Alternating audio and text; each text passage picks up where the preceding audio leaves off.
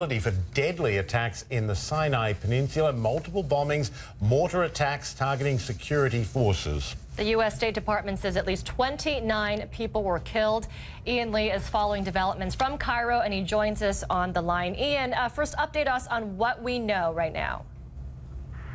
And these were a very sophisticated consecutive attacks that took place in northern Sinai, hitting multiple Army checkpoints in three various cities. What we're hearing over the course of 2 hours, there were mortar fires, there were car bombs used, and who are hearing the group taking responsibility is a group that recently joined or claimed allegiance to ISIS.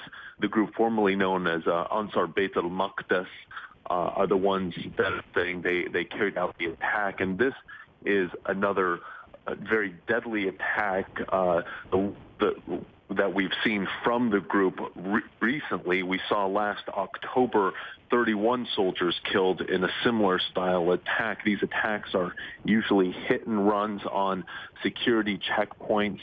We're hearing from the Army that a firefight between militants and soldiers took place afterwards.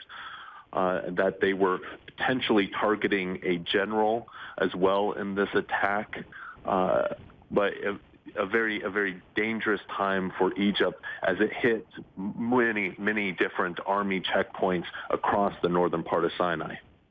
And Egypt, you know, as you, Ian, as you know only too well, Egypt's had an ongoing problem in the Sinai with Islamist militants in the last couple of years or so. Does Egyptian authorities feel they're winning that battle? This is not the first attack.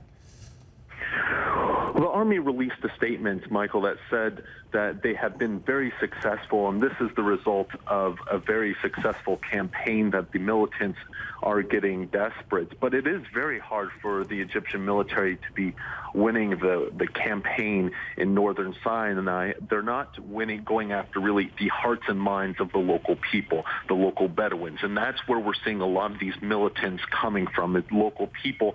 And when the Army goes in and conducts operations, they destroy homes of some of the people. The militants then go and provide money to these people to help them rebuild their lives. It's going to be very difficult for the military to win without having the support of the local people, and it doesn't seem like they're going too far to try to get that, Michael.